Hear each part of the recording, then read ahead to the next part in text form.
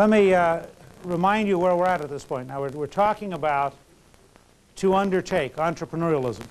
And what I'm going to suggest to you in the next few minutes, using the standard model for planning that we've talked about for analysis of planning, is we're going to look at entrepreneurial vision, entrepreneurial strategies, entrepreneurial projects, and entrepreneurial tactics. So we're going to literally come right down through the model of vision, strategies, projects, and tactics.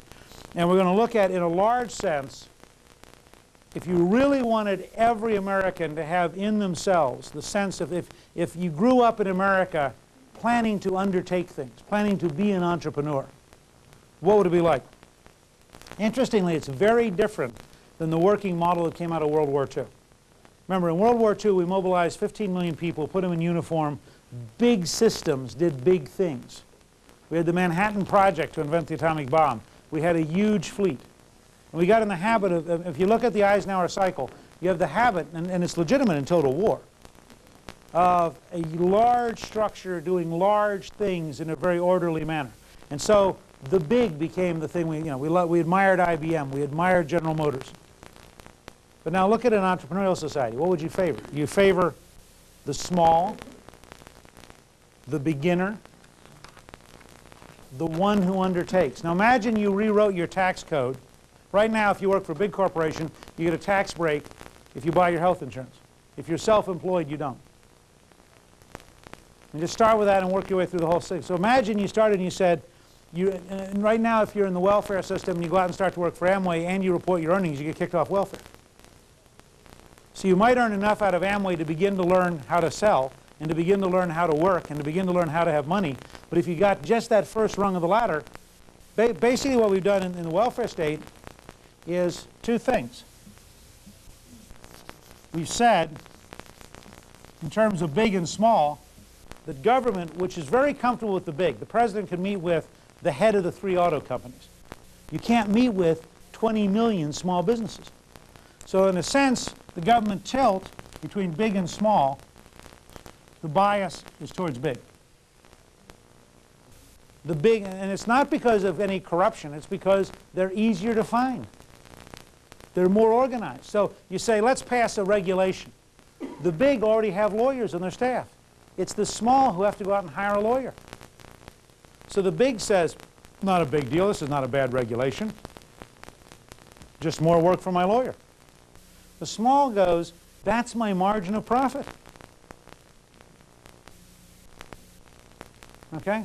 Second, to understand an entrepreneurial free society, you have to have a ladder. This is a ladder. I can't draw very well and I can't write very well, but just bear with me. What the welfare state does is we don't have another color. It says you better jump from here. This is a stick person. We got it. You got it? This is not a giraffe.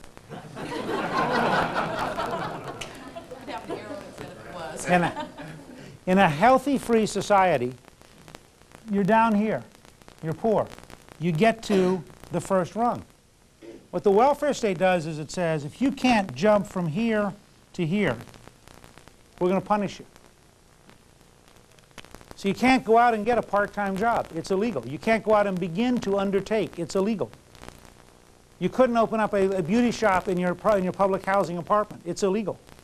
Yet how did people historically rise? They worked at home, they did odd jobs, they got a little bit of money, they learned the habits, and 3 to 5 to 6 years later, they're up here. We've killed the first 5 years of rising. Made it illegal. And that's why you've got to revisit this whole thing.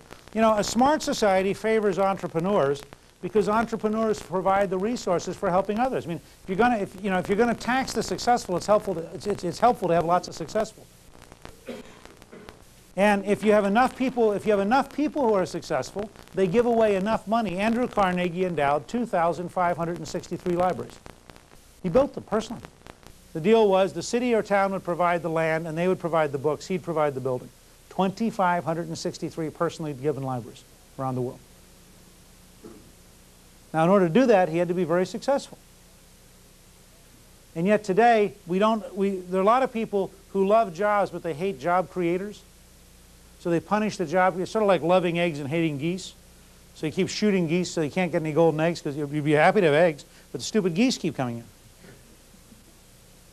Very important to say, if you really want energy and success and wealth, you'd better encourage lots of people to be entrepreneurs. Now, culturally, we're still okay. We haven't totally broken down despite the discontinuity from 1965 to 1995. Americans favor achievement over bureaucracy, learning over education, health over health care, housing over housing authorities, safety over government effectiveness, and job creation over taxation and regulation.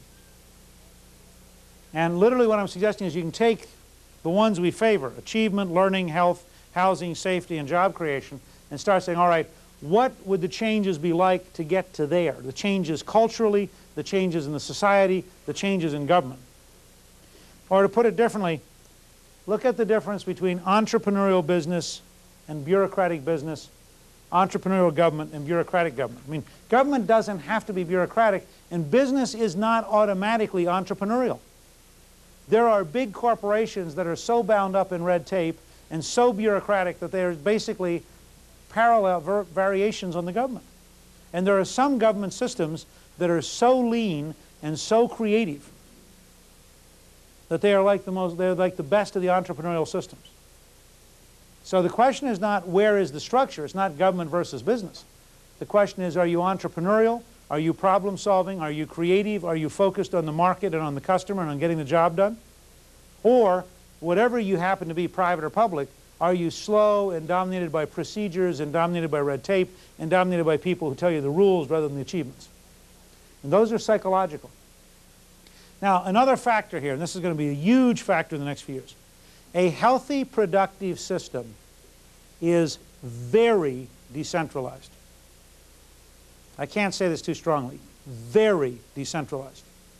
What you want to do, I mean, it's interesting, if you watch the way I am speaker, people think I'm the strongest speaker in maybe 70 years.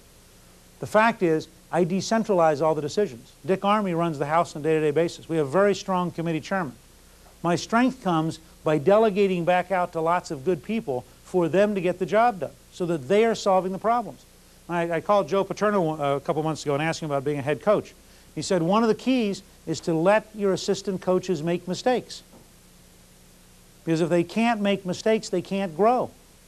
So you've got to delegate, get it away from you, let them go learn. You want a very decentralized society. You want local people making local decisions. It's a totally different model from the sort of centralized command bureaucracy which grew out of Ludendorff's management of Germany in World War I and then was gradually permeated throughout the modern world. And ended up with people thinking you could plan health care and you can plan education. You need centralized national plans. Totally wrong. You need a centralized national direction. You need leadership that says we're going that way. But when you say go west, you then want 20,000 individual wagon trains. You don't want to try to have one centralized, government wagon center. It's a very different model.